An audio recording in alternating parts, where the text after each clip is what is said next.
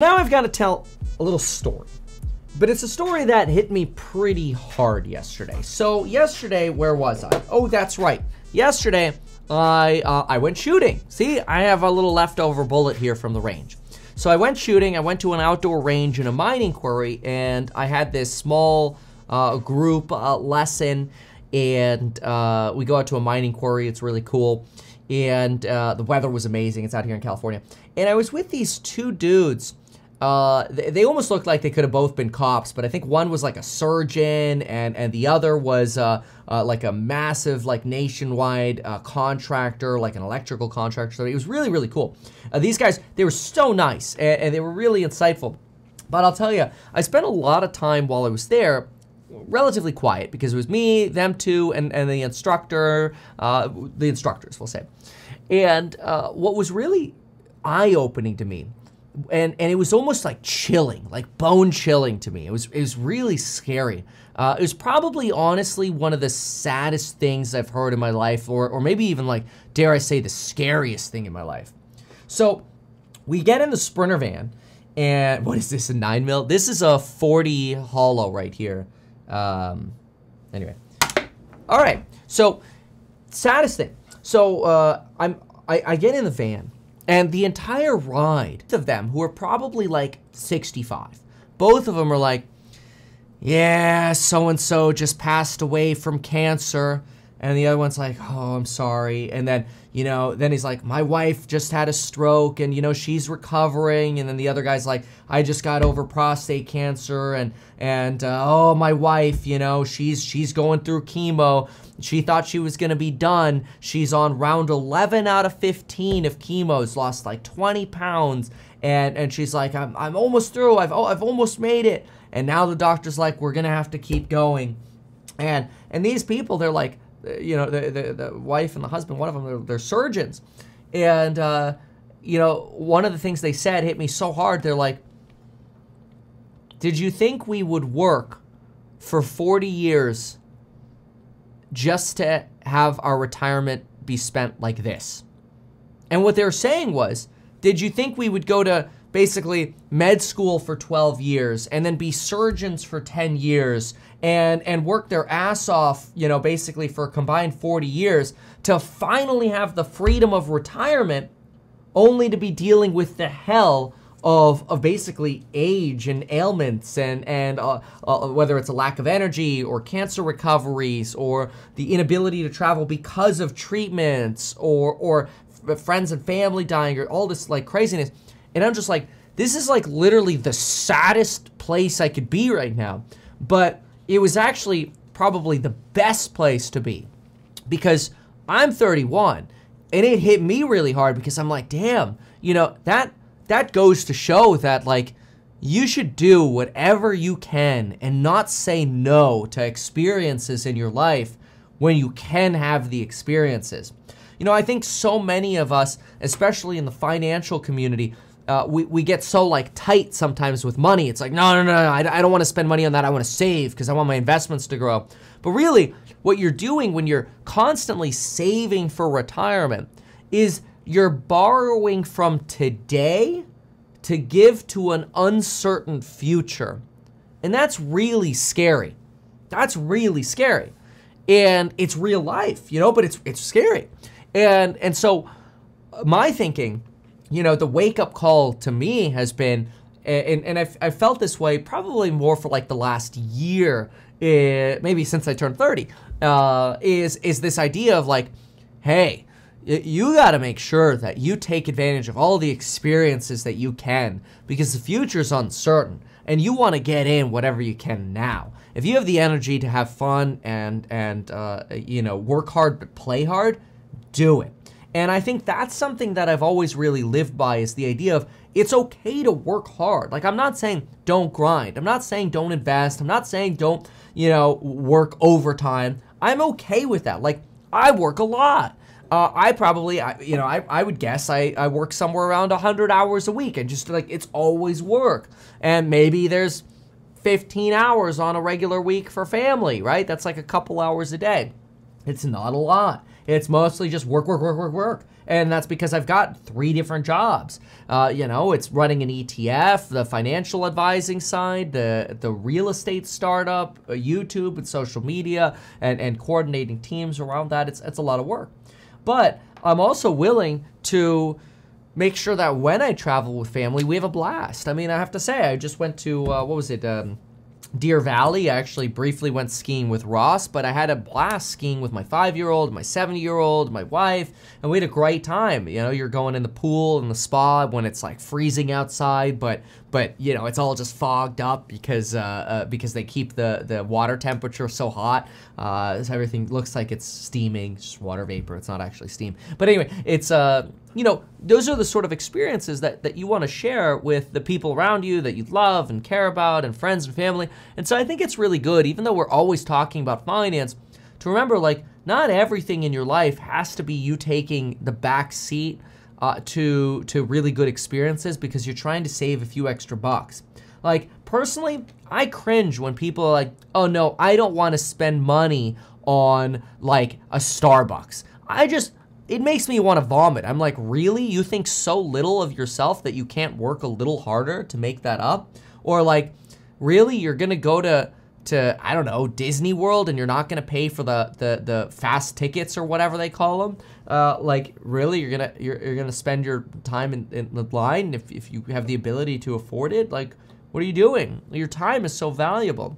And I think that experience of when I went shooting with the folks, it really made me realize, like, wow, you got to double down on making sure you're taking those moments and those experiences, because you don't know how long you're going to be able to anymore. I mean, when we did like running shooting drills, one of the guys, he couldn't do them.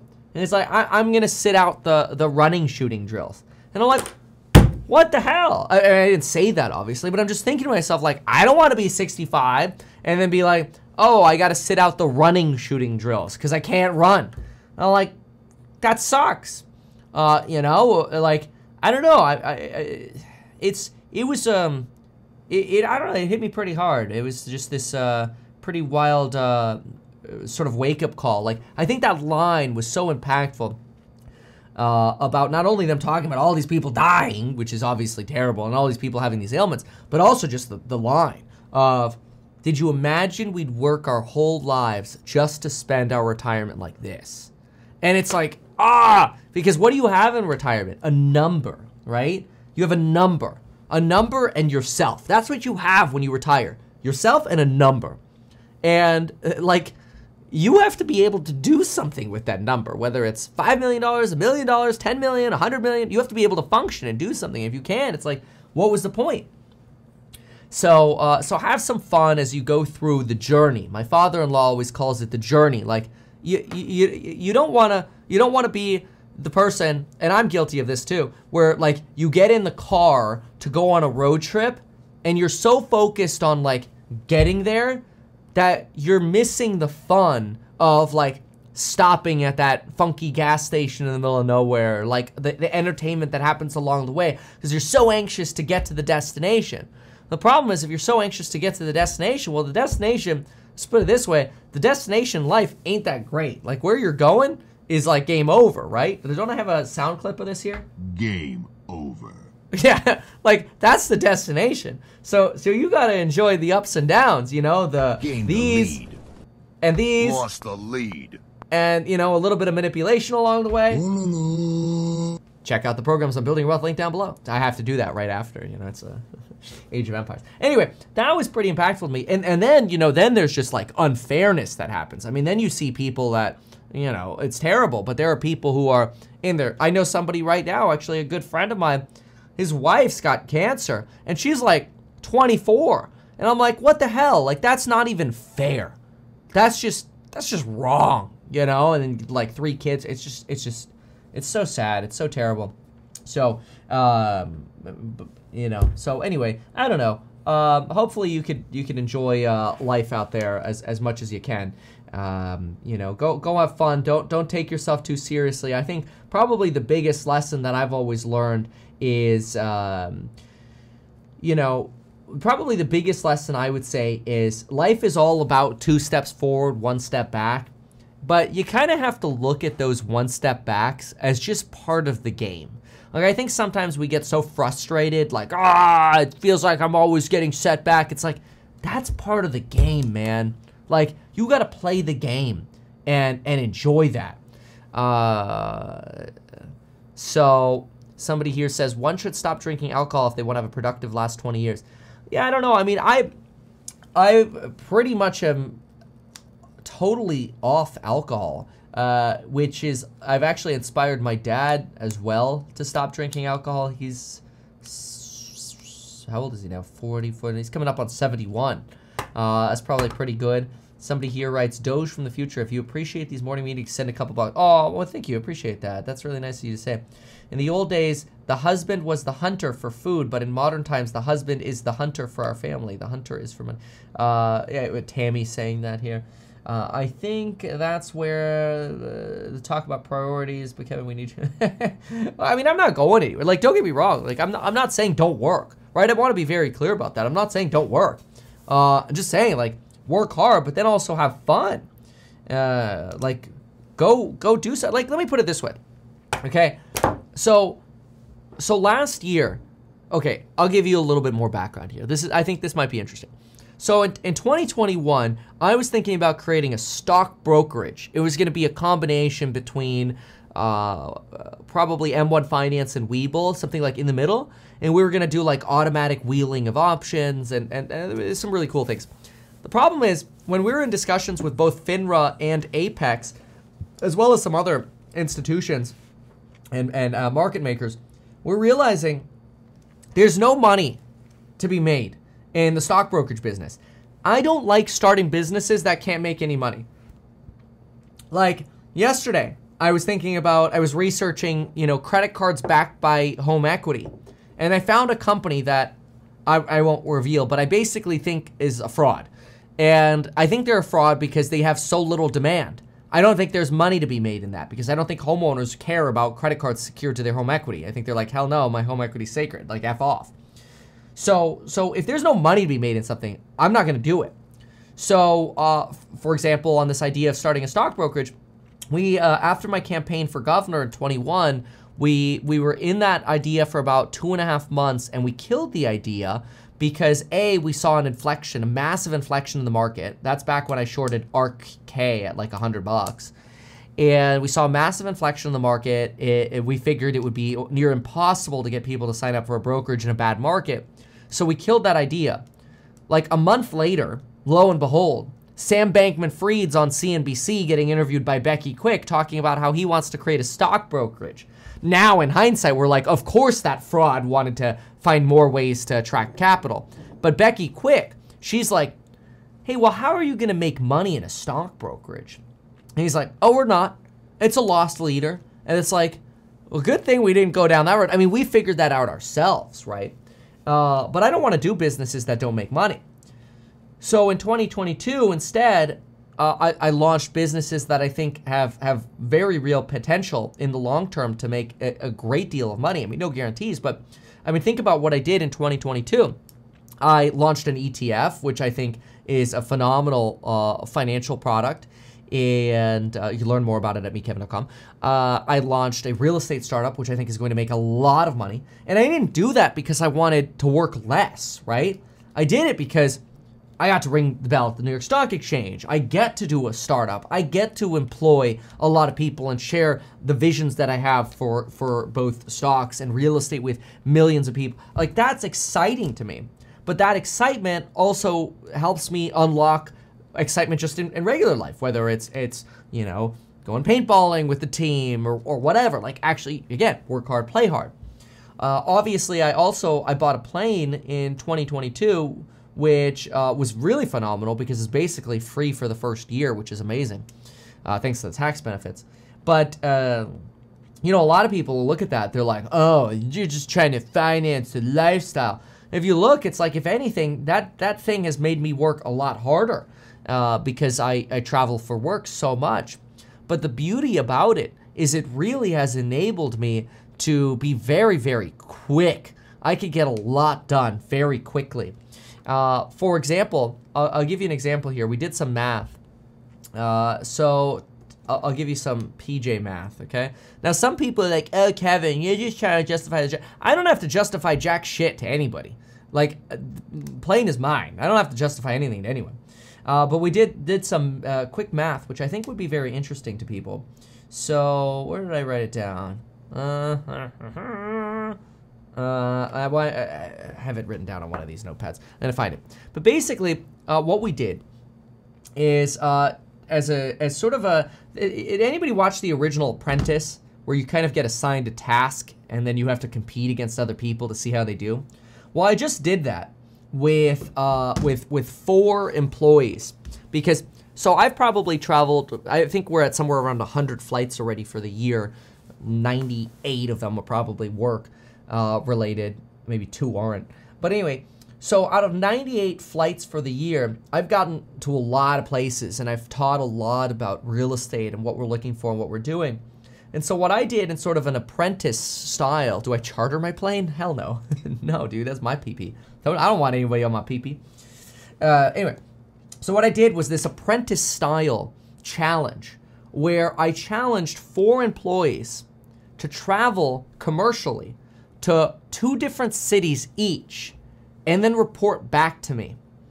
And so we went to, basically we covered 8 different cities.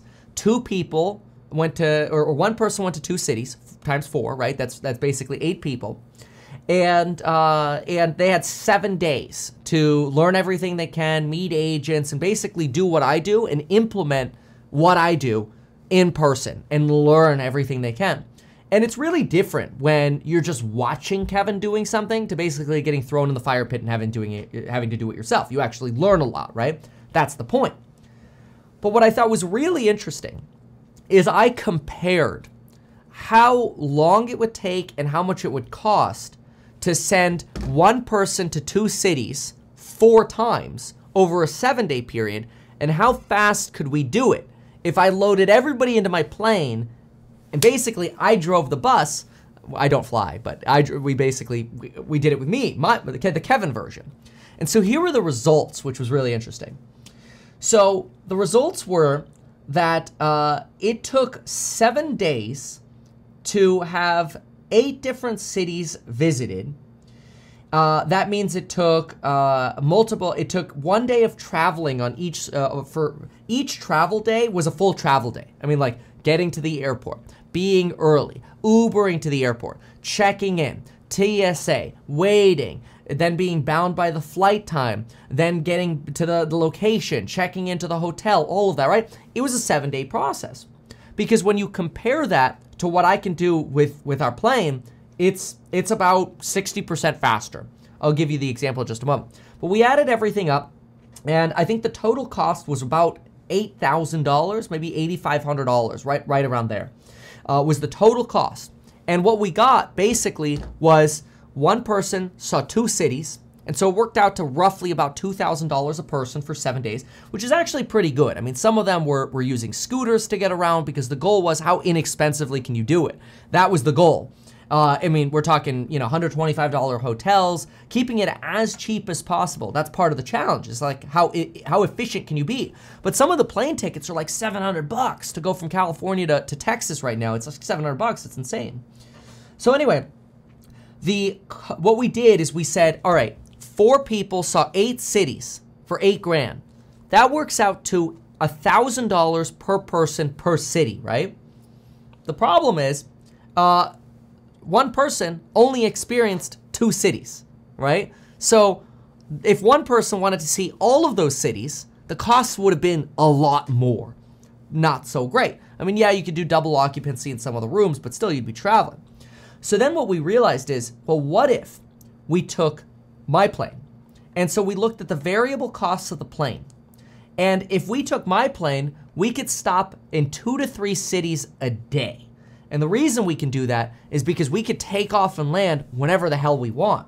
So we could take off at 6 a.m., land somewhere at 9, have a rental car there, check out the city, properties, meet agents, on the plane, next city, on the plane, next city. And we could probably do that entire 7-day itinerary in 3 days, instead of 6 nights in 2 nights. instead of multiple Ubers, a couple, a few rentals at the various different places we would go. And so what we figured is the variable costs for the plane and Ubers and the fewer hotels and fewer dinners and stuff, we would be able to do the entire 7-day trip in 3 days with 2 nights only. It would cost us about $17,000, so a little more than twice. So it is more expensive. Initially, it looks more expensive, but watch this. A little bit more expensive. So let me write this down because I think it'd be easier to visualize. As I also think it's very interesting. So you write it down. So what did $8,000 get you? Well, $8,000 got you one person seeing 2 cities, one person seeing 2 cities, one person seeing 2 cities, one person seeing 2 cities, right? And that took 7 days. That's what about $8,000 got you. Well, in 3 days, so in substantially less time, it might cost $18,000. But what happened? Now all of a sudden you could have, I would be along, right? So you could actually have 5 people seeing 8 cities. So now all of a sudden, if you figure 5 people are seeing 8 cities, take a look at this. 18,000 divided by 8 actually works out to $2,200. Oops, let me do this. $2,250 per city divided by 5. It would only cost $450 per city for 5 people to see all of these cities. $450 per city. Whereas over here, people spent $1,000 per city. Now, how much of a mind F is that? That, I think, is pretty remarkable. Now, this doesn't work if only like one person is traveling, right? And it's also worth noting that I pay for the plane myself because it's my plane. I pay for it, and I don't bill my real estate startup for my jet. I pay for it, and I'm gonna do that as long as possible. So what's beautiful about this, though, is I realize, I go, my gosh, we are more than twice as efficient in terms of how fast we could actually see real estate. We're more than twice as efficient with this plane. But on top of that, more people are able to get to the places, and we're actually able to do them for a cheaper per city cost because you can load the plane up with like 9 people. Imagine if there were 9 people instead of 5. So it's really incredible. Just the efficiency that you can get out of this. So these are the risks that I've taken in 2022. And yeah, I mean, there are cool things that come out of it. You know, it's obviously fun to do it that way because it's so much more effective. But these are just the risks that I like taking because A, I think they're good business risks, but they also combine with the idea of like life. Like, dude, if I want to see 4 cities, do I want to be away from my family for 7 days? Hell no. And quite frankly, in 7 days, the people who traveled only saw 2 cities. So if I wanted to see 8 cities commercial, I'd probably be gone for a month. When I could literally see 8 cities in 3 days, right? It's kind of remarkable. So tying that all back to like life, to me, I think I'm making the best possible business decisions while at the same time looking at life and being like, scheisse, you know, you don't want to, you want to do what you can to be as efficient as possible so you could not only run the businesses you want to create the success that you're trying to create, but you also want to do it in a way where you're not miserable doing what you're doing.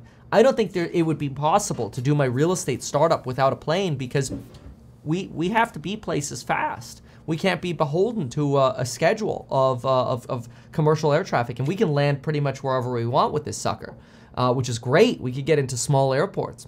We only need a 4,000-foot runway. That saves a lot of time.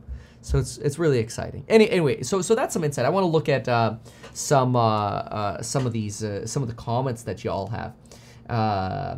Nobody rides my jet. Nobody gets charged to ride my jet. That doesn't exist. Actually, I think we just one of us just visited Minneapolis. So let's see here. Kevin Airlines. No, God, no. No. Time does not equal money. Everybody has time, but not everybody has money. Well, I mean, I think that depends on the situation that you're in, right? Like, personally, When I was broke and I, went to Jamba Juice, or I was working at Jamba Juice, I would go to all the grocery stores with a coupon, right? Like today, I'd probably just use Walmart delivery, because Walmart Plus, it's like free delivery. It's like, why would you waste your time doing that? I don't know why people keep asking about charters. I don't do charters. Love the house hack videos. Thank you. Let's see. Arm and a leg. Just travel's annoying, man. It's really difficult. Your relative lived in a development with a runway in his backyard. Now that's pretty cool. That's pretty cool. Yeah, you could put a plane back there. That's amazing. Oh my gosh, a plane absolutely increases productivity. Massive increase of productivity. It's insane.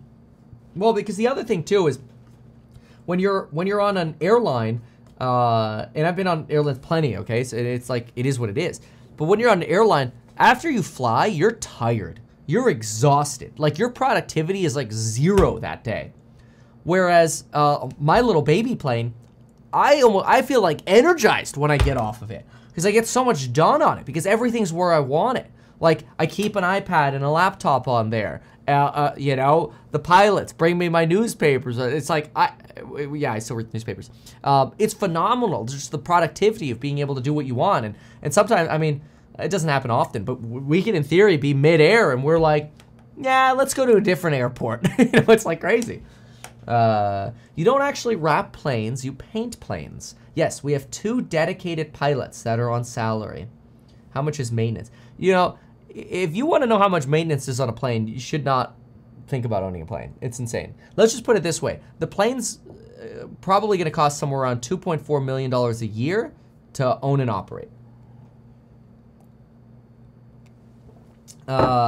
So, yeah. But we are going to paint on a new tail number onto it, which will be pretty cool. Just make a teleporter. I know, right? Anyway, so I wanted to share that. Do I regret not having a wedding experience? No, I actually don't. Because, see, I think a big wedding experience would have probably tanked our ability to buy real estate. And the most important thing you should do when you're younger is buy real estate. Now, don't get me wrong. That is counter to what I'm saying here, like this experience versus like real estate, right? But I also had an experience. You know what I did? Instead of spending 40 or 50 grand on a wedding, which gets you, 1 or 2 nights, we did a 10-day honeymoon and a Mediterranean cruise for like 5 grand. So in other words, instead of spending 50 grand on a wedding or 40 grand on a wedding where everything is overpriced, the photographers, the videographers, the wedding cakes, the venue, everything is a ripoff in the wedding industry. And I'm sorry, if you work in the wedding industry, honestly, you know deep down inside, it's a ripoff. But that's okay, like people are willing to pay it, so I don't blame you for charging the prices. Other people are willing to pay it. Make your money, man, it's fine. It's okay for you to make money. I'm not gonna do that though. Instead, I'm like, I'm gonna have a bitchin' vacation for, 5 grand or 10 grand, maybe all in, right? I'm gonna have a bitchin' 10-day vacation and it's gonna be the best thing ever.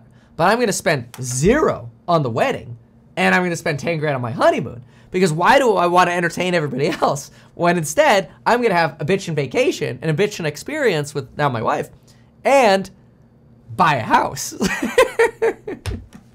So sorry, okay? Don't ask me about weddings, man. Anyway, I gotta get over to the Elite Hustlers live stream. So I appreciate y'all being here. Y'all are great. I know there's some haters who watch, but you know what? The haters are watching, which is honestly an honor. It's okay, man. It's life. Some people want to punch me in the face. That's fine. You know what? Even the people who hate, you can still go to StreamYard.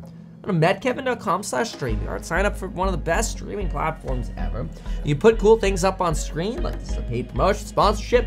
But hey, StreamYard rocks. Check them out.